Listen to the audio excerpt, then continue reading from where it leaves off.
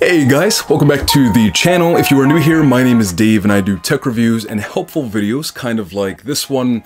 On the iPad videos that I've done in the past, I've had a lot of people ask me, how the heck do I make my Android phone and iPad work at the same time every single day in my workflow? After using these things every single day, I've found they're actually way easier than I initially thought. So I'm going to be walking you guys through sort of my everyday usage, different projects that I work on, and how I integrate these different applications to make these two ecosystems that are at odds coexist. And hopefully you guys get some ideas along the way as well.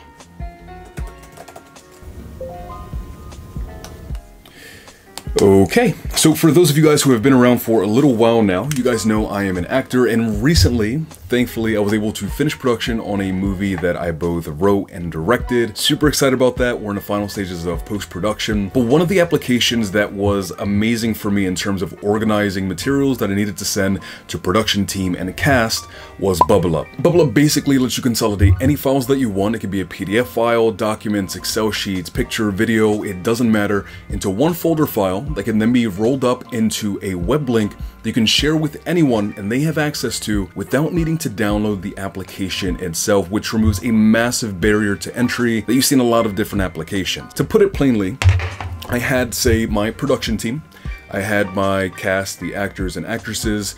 For the production team, I put in a folder the script, the shot list for the different angles and things like that we were going to be using, as well as other production materials in one folder into one web link that I could share with them and they could access anywhere they want without the application. And for the cast, I had in one folder, separate for them, the script, character breakdowns, their call sheets for when they were supposed to be there and when, or where they were supposed to be and when, rolled it up into one file, into one web link that could be shared with all of them, and they didn't need the application to access it. It's a really user-friendly way to just consolidate and organize information and share materials with people. Basically, I could just put everything into one spot, send it, and forget about it. The rest was taken care of. Now, a lot of you are probably wondering, what does this website look like? How does it work? So what's nice is that they give you a lot of tools for customization for your web pages.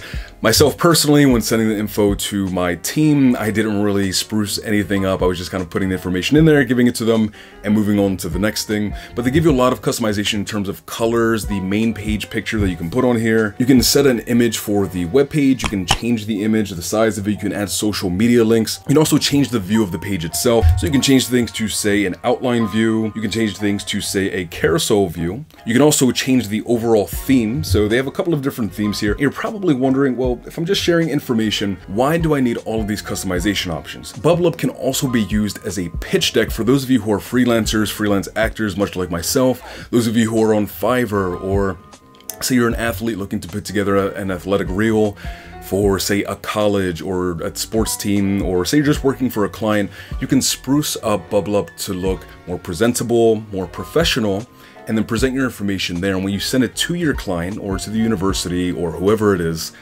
everything is right there for them and they don't need to do anything else. You can use Bublup as a vision board also. So say you're looking for something to motivate you, you're looking for new information on something, Bublup actually has access to tons of different articles and information that you can populate your application with. So say you need some motivation for something, you can look up different things for financing, lifestyle, for your pets, or whatever it is. Now, the next application that's been incredibly helpful for me is Dropbox, and I'm sure a lot of you guys at home have probably heard of Dropbox. If not, it's kind of like Google Drive. You can upload different files like documents, videos, pictures, and things like that. But I do think that Dropbox handles the heavy load and the heavy lifting of sending back and forth video files better than Google Drive does. So as I mentioned before, I'm in post-production for my film, and one of the last steps that we're in is actually working with this great musician who's composing the soundtrack and score for the film. And he'll send me over large video files with different scenes and different compositions that he has placed on those scenes. I get to watch them, listen to them, and then send him notes if I want something tweaked a little bit here or there. And I find that the video encoding for Dropbox is much faster than in Google Drive, in my experience. I've tried uploading even say like different clips and videos for my personal acting reel, and I think the encoding is much slower on Google Drive than on Dropbox. Now I do think that Google Drive works exceptionally well when you're using your sort of everyday kind of files like your PDF files, scans of pages, Word documents, and things like that. I think that for heavy lifting in everyday use, I think Dropbox is a bit more capable than Google Drive is, at least in my experience.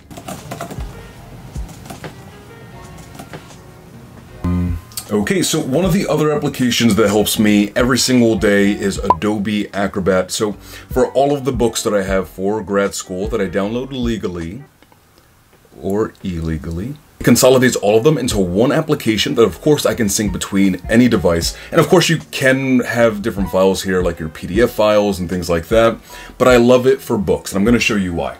So say for example I want to use the Diagnostic and Statistical Manual of Mental Disorders, the DSM-5. I use this every single day. This book has 970 pages and trying to sift through it without actual physical pages would be a pain. But what's nice is that this application actually bookmarks appropriate sections and chapters for you to make utilizing whatever ebook you're using easy.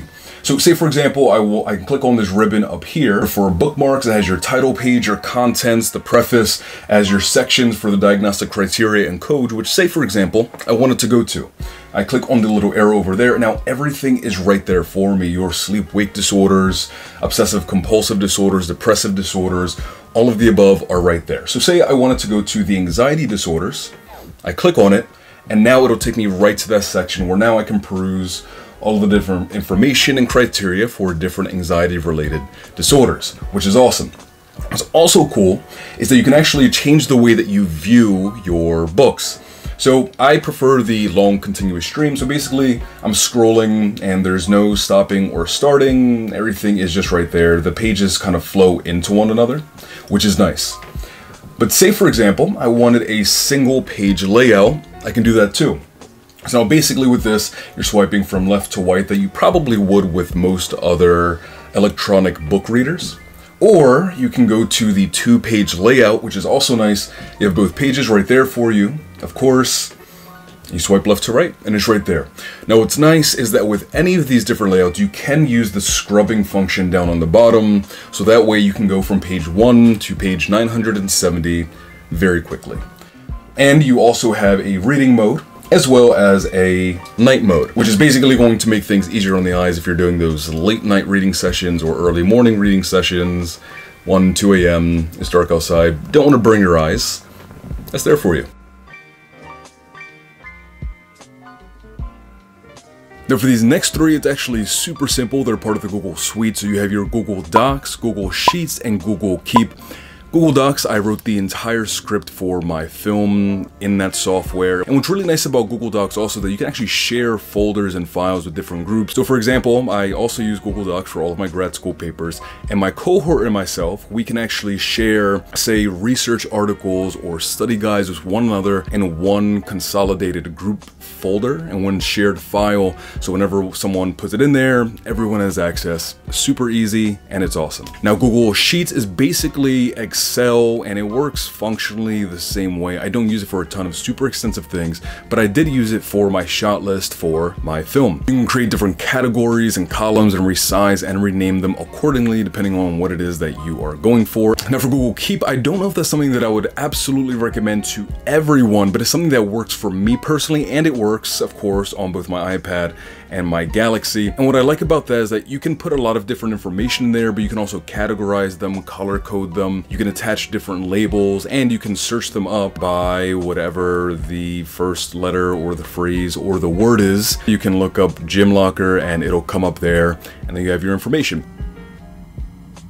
Now, full disclaimer for you guys, Bublup is sponsoring this video, but the only reason they're in this video is because I do genuinely use the application on a very frequent basis.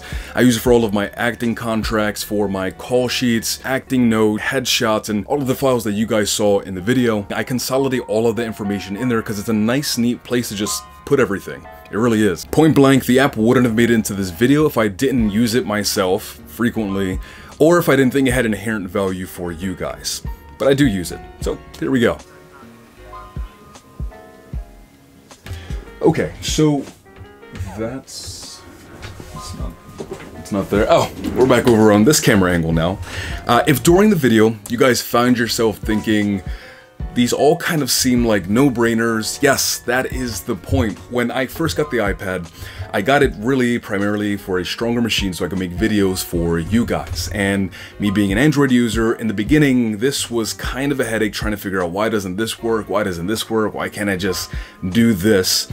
But I found over time, there are actually tons of different resources and applications that you can use to make the two things coexist beautifully, kind of like that. So for those of you who are on the edge that are Android users that are afraid to get an amazing device like the iPad Pro or the iPad, don't be. You can absolutely make that jump. You can absolutely be living in both ecosystems at once and still get done what you need to get done. If you're new to the channel and you're looking for more content like this, I'd consider hitting the like button and subscribe button so you can stay up to date with what I am doing next. Have a fantastic remainder of your day, afternoon, and night, depending on when it is that you are watching this, and as always, peace, love, adios.